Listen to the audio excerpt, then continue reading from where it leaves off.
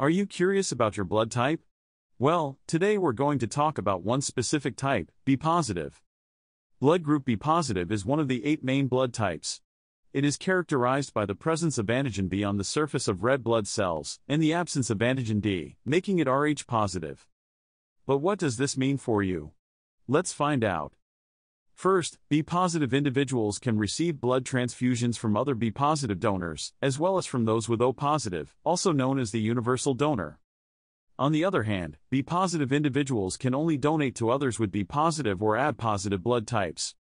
Now, let's talk about some traits commonly associated with B positive individuals. People with B positive blood are known to be independent, creative, and strong-willed. They often have a high energy level and love taking risks. However, B positive individuals may also have a higher risk of developing certain health conditions. These include heart disease, diabetes, and some autoimmune disorders.